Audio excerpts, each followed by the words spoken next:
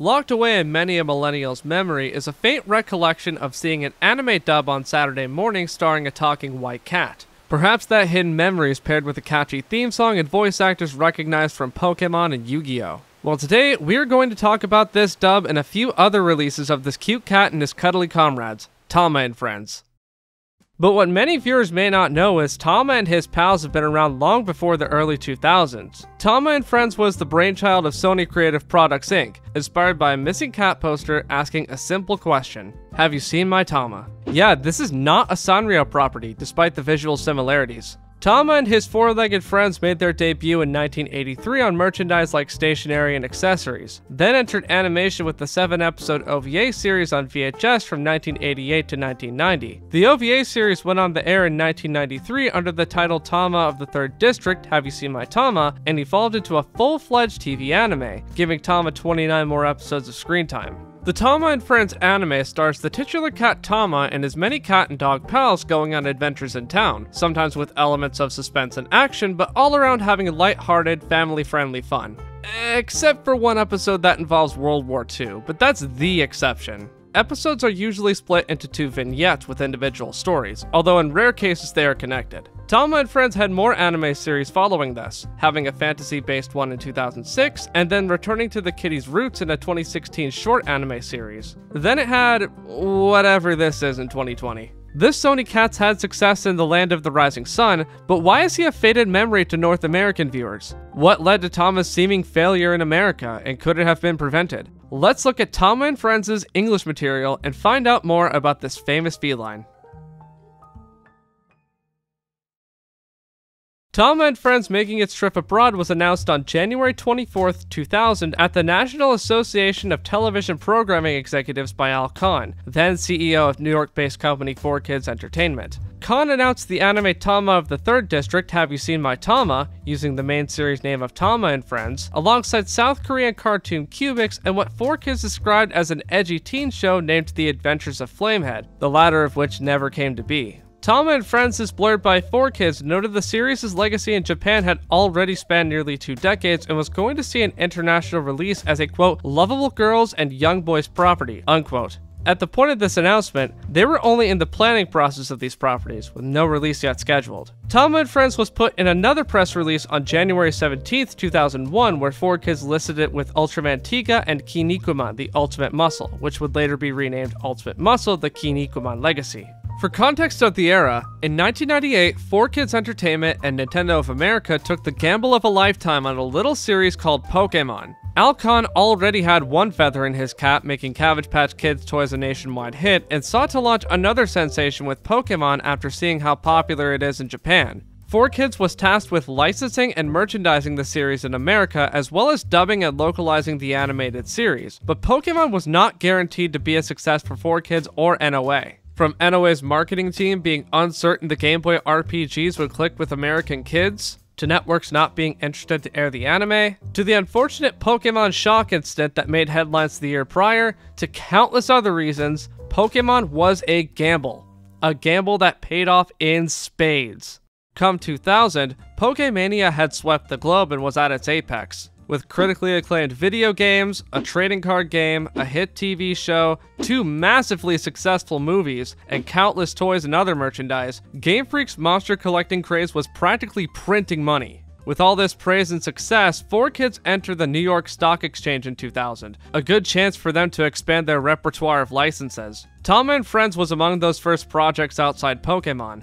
4Kids struck gold with a mouse. Could they strike gold again with a cat? While Ultraman Tiga and Ultimate Muscle from the 2001 press release would need to wait a year before release, Tama and Friends was set to premiere on North American TVs in the autumn of 2001, then begin releasing the show internationally starting in the autumn of 2002. What's more, 4Kids also announced Tama would have a multi-million-dollar ad campaign and merchandise to promote the property to Americans unfamiliar with these Japanese cats and dogs. Tama and Friends was later given an official air date announcement of September 15th, 2001, although Canada began airing the program on September 7th. It turned out to be an unfortunate time to debut a TV show given what happened between those dates, but tragic world events didn't stop Tama and his cheery face from appearing on North American TVs. This cast show was picked up by mostly WB, Fox, and UPN affiliate stations in the US and exclusively on Treehouse in Canada. Tama found himself in early Saturday morning time slots, usually 7 a.m. local time. The English dub was recorded and produced at Taj Productions in New York, a studio 4Kids frequented until forming its own in-house studio in 2003. So what's the dub like? What changed in the transition from Japanese to English? Anyone familiar with 4Kids dubs will recognize a lot of their standard changes, some of which are to appeal to an international market, others being 4Kids' own decisions. 4Kids replaced almost all the character names. As much as people give 4Kids a hard time for changing names, these can happen for a variety of reasons, from making the name sound more appealing to Americans to making it easier to trademark, or the name already being trademarked. 4Kids was not out to make a show for anime fans, they were out to make a show for the international market, specifically kids, hence, the company name. The Tama and Friends animals have many common Japanese pet names, but in English the names are more unique. Titular cat Tama and his love interest Momo were the only names kept as is for the English version of Tama and Friends. Sleepy kitty Bay received the name Chopin, likely named after the famous pianist. The stray cat of the gang Nora was renamed Rockney. The group's bravest feline Tora was provided the new moniker of Tiggle, which makes sense as Tora means tiger in Japanese and Tiggle is a play on tiger. The new name also bears resemblance to the character name of Tigger from Winnie the Pooh. Last of the cats, the youngest, most innocent member of the crew, Koma, was given the name Pimmy. Moving on to the dogs, the fearful Pochi was given the catchier name Doozle. Kind of sounds like a Pokemon. Gon, the dog often seen napping on his favorite chair, was renamed Bengbu after the city in China. Why? I don't know. Kuro? No, not that Kuro. The one I'm talking about is a character by Sony. No, not that Kuro either. The Sony Kuro I'm talking about is a dog. Sorry. Kuro, the dog in Tama and Friends, and no other Kuro, is named Wacket in this dub. Kuro simply means black in Japanese, and Wacket is a funny, silly name, and you know what? I like it. Maybe it's because it reminds me of that one Dr. Seuss book. And last on our list of animals is the spoiled bully bulldog, Bull. Yes, that is his name in Japanese. A bit too on the squish nose for a bulldog character. Likely because that's not catchy, marketable, or trademarkable, Bull was renamed Bupkis, which indeed sounds like a more cartoony, dim-witted bully name. Beyond the four-legged characters, the two-legged characters received new names too. Tama's owner Takeshi Okamoto became Casey. Interestingly, Casey was the initial name for Ash Ketchum in the English dub of the Pokemon anime. Whether that's a coincidence or not is unknown, as it might just be based on Keishi sounding kind of like Casey. Momo's owner Amy Hanasaki is for sure a case of names sounding alike, as she became Amy. Even in Japanese, the names Amy and Amy sound similar.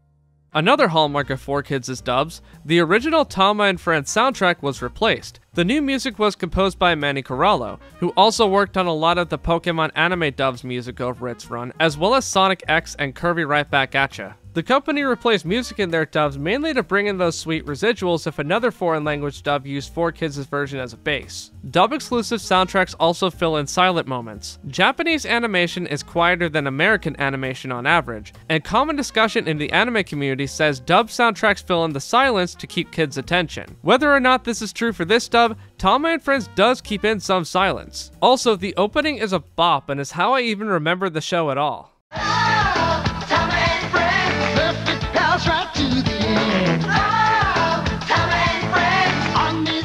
Interestingly, there is another version of the opening out there.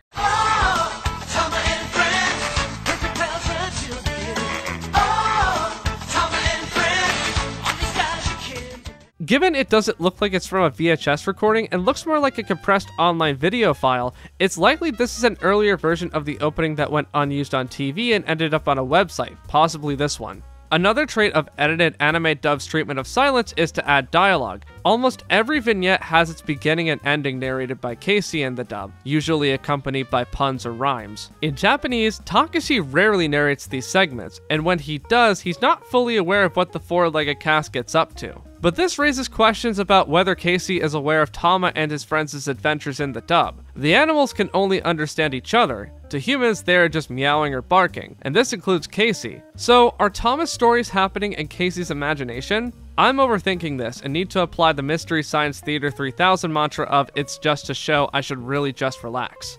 Anyway, there are other moments where no characters are on screen and originally are silent, but the 4Kids dub adds dialogue to fill in the silence.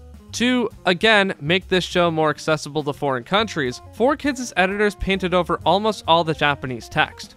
Buildings are usually the ones to receive massive paint edits. Papers usually just have lines drawn on them replacing the Japanese text. Perfect for foreign language dubs to which 4Kids might have sold these masters. The main exception is the missing posters in this vignette. I can only imagine the papers would be a massive pain in the tail to paint over since the paper moves in the animation. Speaking of Japanese, 4Kids has infamously removed or renamed Japanese cultural elements in their dubs, such as renaming onigiri into other foods. This rebranding of Japanese culture happens in Tama and Friends as well. The common Japanese snack taiyaki, which is a sweet bean-filled pastry shaped like a fish, was said to be cookies, and a dish of fish and rice was said to simply be leftovers. In another episode, Children's Day, a holiday during Golden Week often celebrated with flying koi streamers on flagpoles, became the yearly Sea Festival in the dub. Remember, 4Kids' target audience was international audiences, especially kids, not anime fans that want something true to the source material. Cut footage is far and few between. Tama doesn't have much in the way of objectionable content by FCC standards, but when it does show up, it's things like Doozle taking a whiz, things that don't happen all that often. 4Kids also added these admittedly uncanny bumpers in between vignettes. It just seems unsettling. While 4Kids didn't cut much footage, they did rearrange the vignette order. A lot. Like completely mismatching vignettes and putting them in random order. This doesn't affect the actual content much, but I found it worth pointing out. Now, let's discuss the script.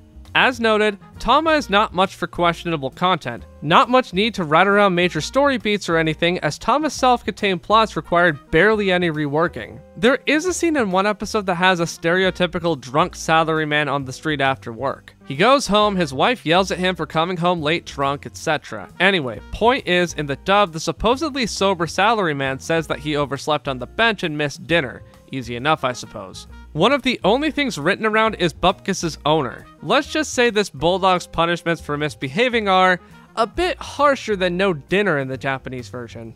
A bit more physical, shall we say. 4Kids added extra jokes in the dialogue too, both by named characters and extras. You know, Doozle, for a dog, you sure are a scaredy cat. How do I let you talk me into these things? Because I'm cute?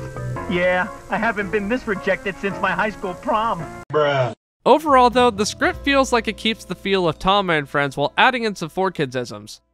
Given the era, the lovable cast of Tama and Friends is voiced by classic New York voice actors known for other 4Kids projects like Pokemon and Yu-Gi-Oh!, as well as other New York dubs like The Slayers. Kicking us off here, Tama is played by Broadway superstar Andrew Rannells. It's surprising the amount of people that don't know once upon a time Rannells did voice acting for 4Kids back in the 2000s prior to becoming a name to know on stage. Don't believe me? Watch the other roles list in the bottom right corner. Ready? Now listed are a few of the characters he played during his days taking jobs at 4Kids. Here's how he sounded in Tama and Friends. Oh, hiya. My name is Tama. I live in a fun place not too far from you. What makes it fun is that all my friends live here too. Momo is voiced by Carrie Williams, who the following year would play Tiff in Curvy Right Back Atcha. I really don't think there's much to note about this performance. It's fine and works well for the show.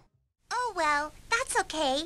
What really matters is that no one was hurt. I can always get a new beau, but I can't replace great friends like you. Chopin is performed by Lisa Ortiz, an actress that still works in anime dubbing to this day. Ortiz has this naturally cutesy voice that works wonders not just for this role, but just about every other role on Tama and Friends, and she has plenty throughout the program's episodes. Tama, there's more to it than that. You don't just become a spy. It takes years of hard work, training, and learning secret paw shakes to get into the CIA. Pimmy and Doozle are both played by the now retired voice acting icon Casey Rogers. Rogers makes these characters sound distinct, plus it helps Pimmy doesn't talk a lot, but she's a good fit by default for a cute show like this.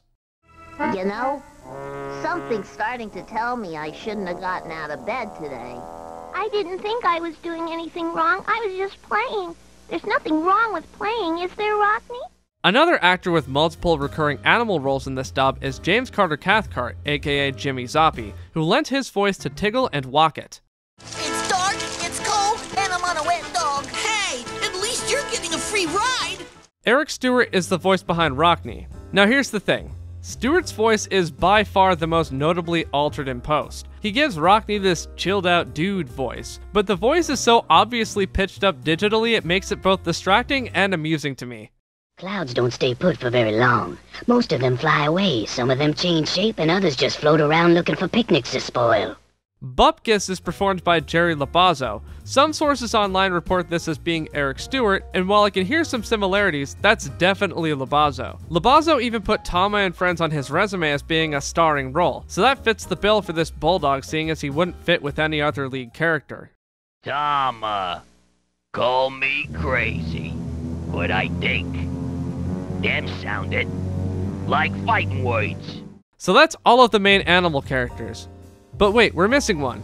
What about Bangbu? Well, sources online list the role as being played by James Carter Cathcart, but this may not be the case. You see, this is cited from his profile when he attended Big Apple Anime Fest in 2003, listing Bangbu and Wocket. A contributor named 4Kids Identifier on Anime News Network lists this as a possible mistake, and that the person that wrote the page may have intended to put Tiggle and Wocket, both of which are played by Cathcart. If Cathcart did not voice Bangbu, then who did? Well, here's a clip for reference.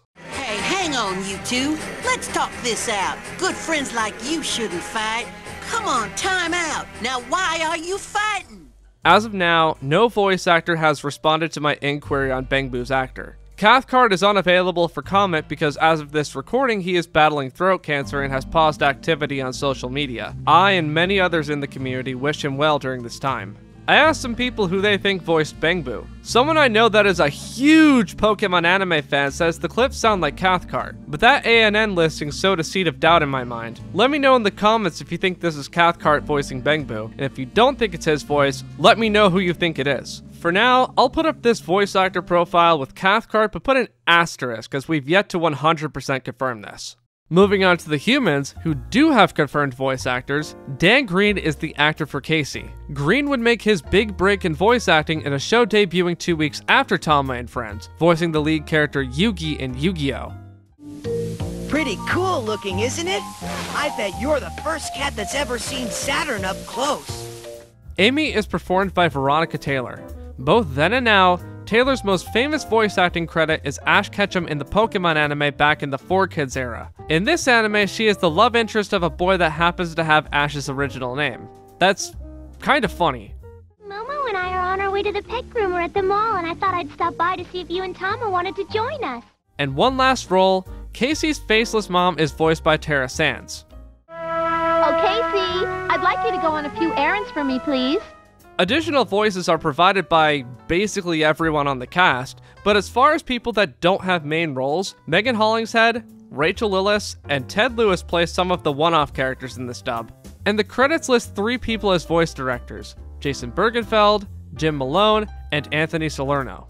4Kids seem to have big plans for Tama and Friends, as the official website listed a products page, extra content like Tama's World Adventure where he and his furry friends are put into real-life pictures, and even a partnership with PetFinder.com to promote adopting cats and dogs and proper pet care. This is super cute and all, but regrettably for these animal pals, it's evident Tama and Friends wasn't the success 4Kids hoped it would be.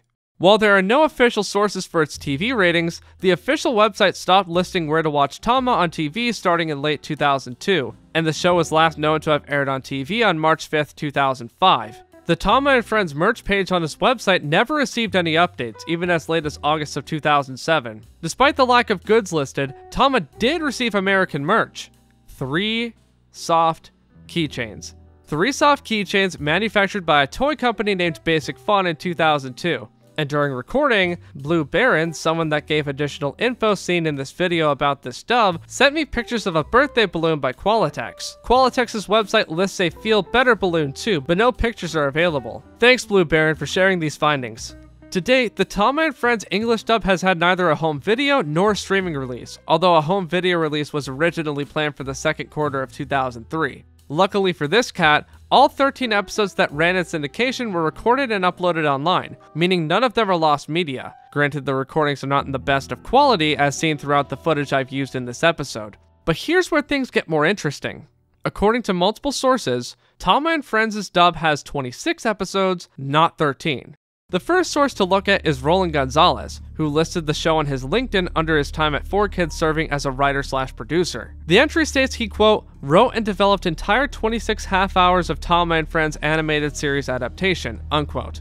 Another source is a press release from MIPCOM discussing Tama going to international markets. The article states the program has, quote, 26 half-hour episodes, unquote, which tracks with Gonzalez's LinkedIn profile. One last source is Taj Productions' website. The thing is that this source lists 52 episodes, not 26, although this might be referring to 52 vignettes since the Japanese version only has 35 episodes. 52 may not be accurate, but is a number bigger than 13, implying there were more episodes than what made it to air. And here's something that further supports the claim of more dub episodes. This is a clip of a dub episode that never made it to TV found by Blue Baron. The clip was found on a website of a former 4Kids ADR engineer named Armin Mazlumian. I bet you're hungry. Help yourself. But Rocket, this is supposed to be your dinner. That's okay. Besides, you're my guest. The same reel that held that clip also has clips of a dubbed OVA that was never released. In the OVA clips, Ted Lewis plays Tama, and voices like Eric Stewart and James Carter Cathcart can be heard voicing other characters. This dub is completely lost and may not even exist in full. Who knows, maybe they just dubbed a few scenes and called it good. There are rumors the other 13 episodes aired in Canada, but that has not been confirmed. Heck, nobody is even sure if other countries' dubs that use 4Kids as masters aired all 26 episodes because a lot of those dubs are lost media too. So this part of Tama's English dub remains a mystery. Just like how the show is a vague memory for many kids of the era, actors and staff involved in Tama and Friends barely recall the show either. Michael Hagney, who is listed in the dub's credits as a voice producer, recently said on Twitter he doesn't recall much about Tama. Megan Hollings had answered Blue Baron on a stream when he asked about Tama and Friends. Give it a listen. Do you remember working on Tama and Friends? Wow! Did they dub the whole series? I cannot tell you. I did work on Tama and Friends. Wow, I just remember that it existed. I don't remember what I did.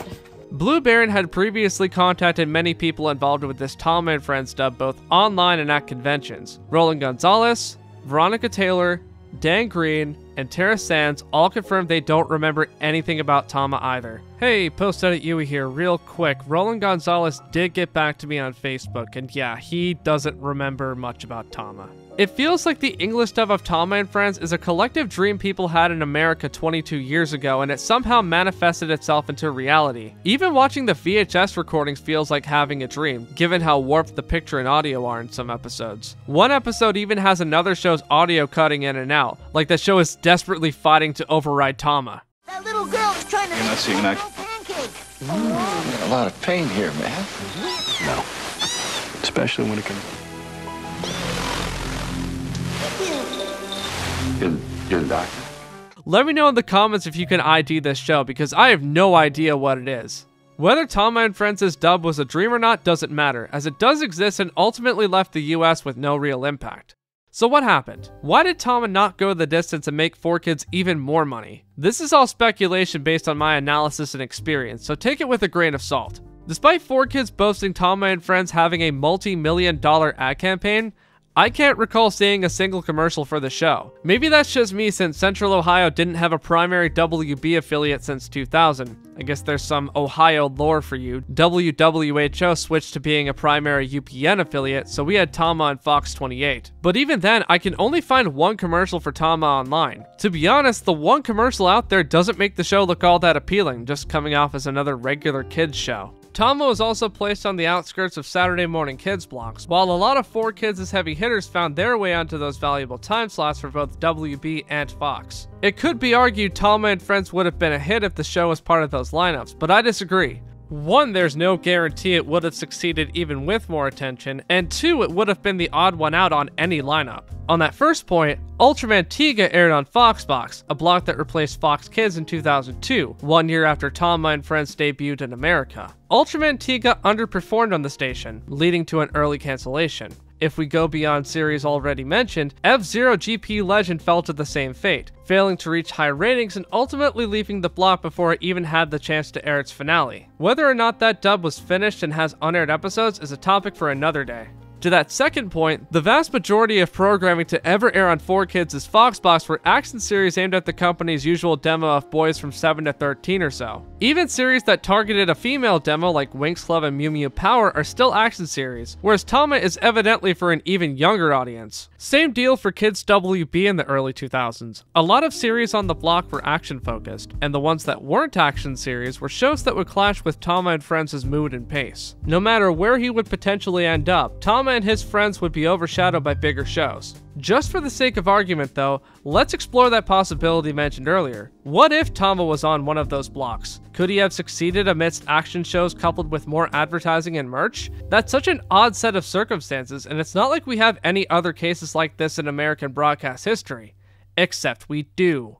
Everyone, meet Hamtaro. Some of you may already know him, or at least recognize him from somewhere. If you're not familiar with Hamtaro, it's like Tama and Friends, but it has hamsters instead of cats and dogs. We'll go over Hamtaro in depth another time, so consider this section an extra treat for your figurative Halloween candy bag. The series' 2000 anime made its North American debut 9 months after Tama and Friends, first showing up on cable TV on June 3rd, 2002.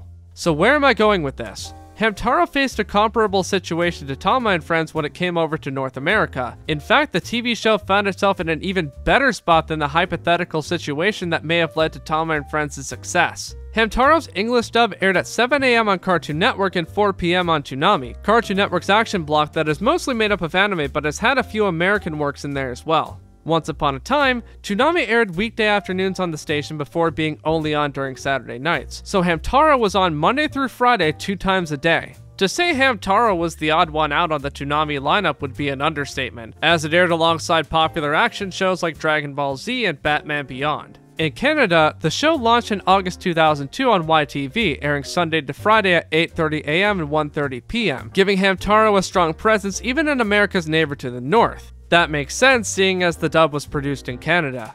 Hamtaro had way more advertising and merchandise in North America than Tama ever did, including toys by Hasbro and books by Scholastic. The hamster even had some of his video games localized for the Western market. Did this new hamster on the block become a ratings hit despite its early morning time slot and mismatched genre in Toonami?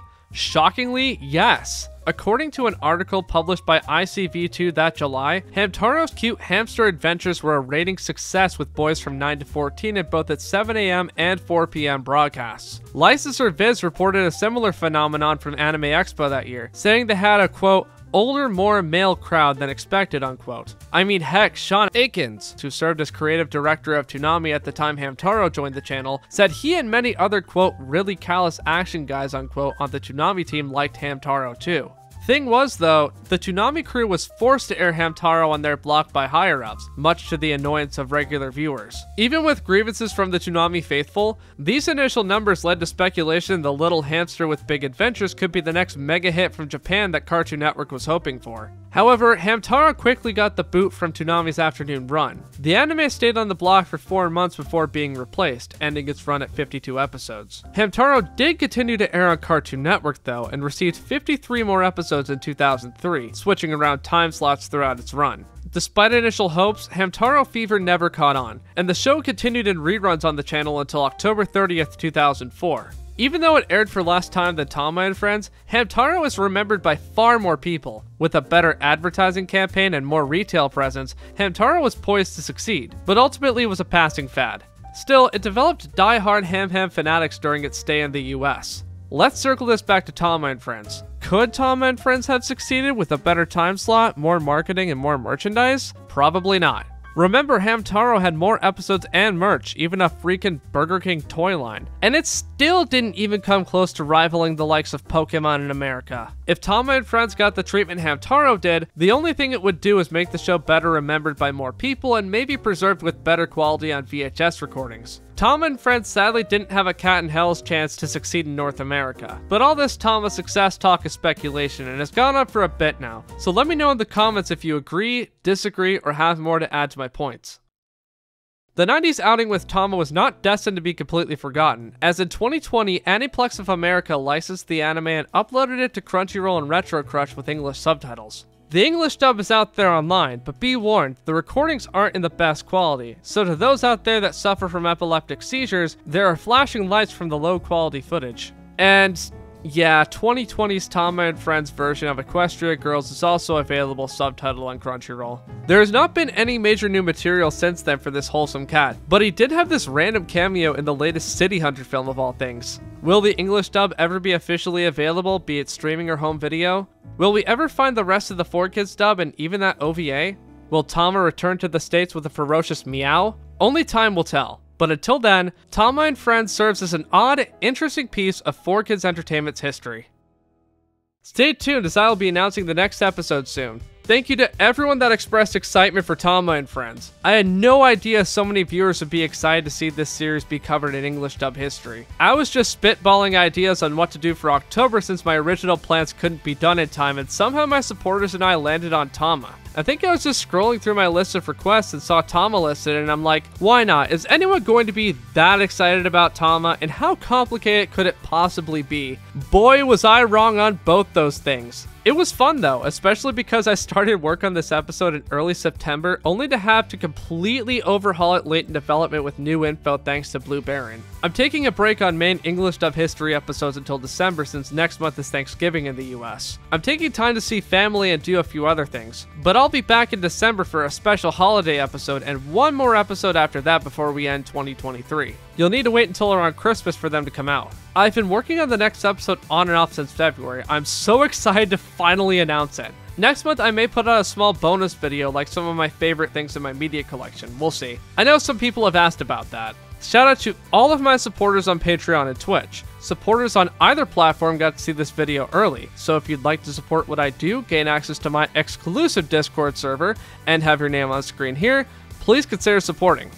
Until next time, take care.